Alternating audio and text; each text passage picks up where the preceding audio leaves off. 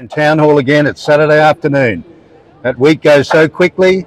So many hundreds of people this week have been saved by the shed blood of Jesus Christ. We're here again to preach the gospel. We're here again to speak with people, get people safe in the hand of Jesus. So the Bible says that this is eternal life, that you know the one true God and his Son, Jesus Christ, who he sent. So there's one true God. And the Bible also says that unless you are born again, Jesus said it, John chapter 3 verse 3, unless you are born again of the Spirit of God, you cannot even see the kingdom of God. Very important. It's like a spiritual blindness on people's hearts. And that's why we come out to pray with people, get that spiritual blindness lifted, so you can start to understand, because the Bible says that the natural mind cannot understand the things of the Spirit. Okay, noisy sirens. So the natural mind cannot understand the things of the Spirit. And I see it so often on the street here, on people's faces. They walk by. I don't need God on their face. It's that look, it's that lack of understanding in their heart, that non-ability to understand, because everybody born after Adam, when Adam rebelled, Adam and Eve rebelled in the garden, every one of us was born under rebellion, every one of us was born under condemnation. And that's why Jesus Christ came, to change that, to fix that problem. So I see that spiritual blindness on people, and I see the fact that people think there's not just one true God, but there's lots of gods. Or there's my God, the one I've created from my own truth, the one that suits my sinful lifestyle. I see people saying that they have the same God, although it's a very different God in my mind, and there's a very good reason for that. I get a lot of Muslim people coming up to me on the street. They want to discuss in great depth why Jesus is not God, why he didn't die on the cross, somebody else was put there in his place, why he didn't rise again, why the Bible has been corrupted, it's not true. I hear it from people. It's a spiritual blindness speaking. It is not the truth speaking. And I can tell you why. The Bible is not corrupted. I'll give you an example of why it is not corrupted. The book of Isaiah, an amazing book in the Old Testament, 700 years before Jesus Christ came to this earth. The Bible prophesied, or God prophesied through Isaiah the prophet, the things that Jesus would do. And there are 351 prophecies in the Old Testament that Jesus Christ fulfilled to the date, to the letter. Every one of them fulfilled. That's just why the Bible is true. A lot of people say to me, Muslims come up to me and say, oh no, you know, those things were said after Jesus died, years after he died. They're not true. They were made up to suit the prophecy.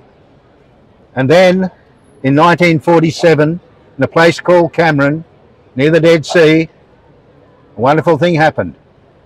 Little boy was throwing a stone, it went into a cave and it hit some pottery in there.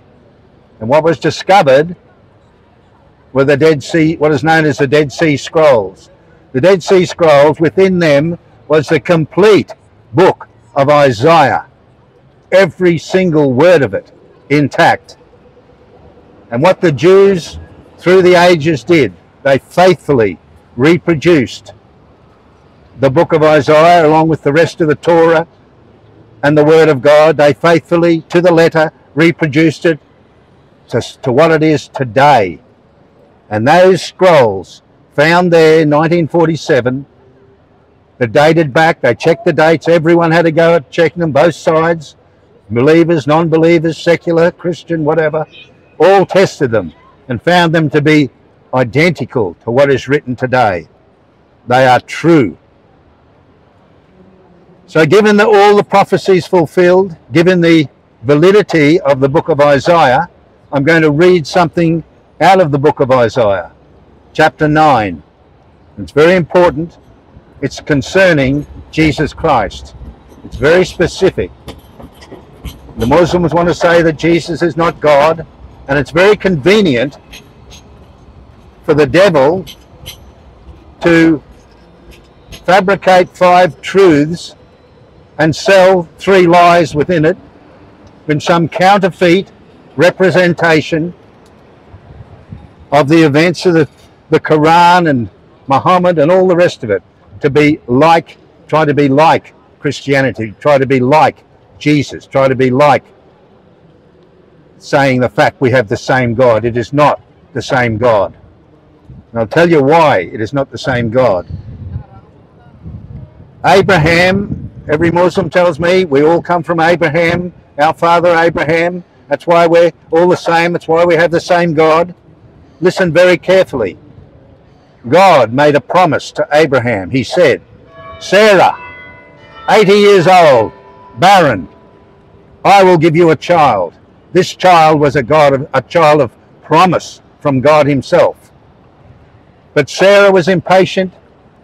She didn't believe God. She lacked faith. She said, I'll get Hagar, the slave girl, to sleep with Abraham. And a son was born, Ishmael.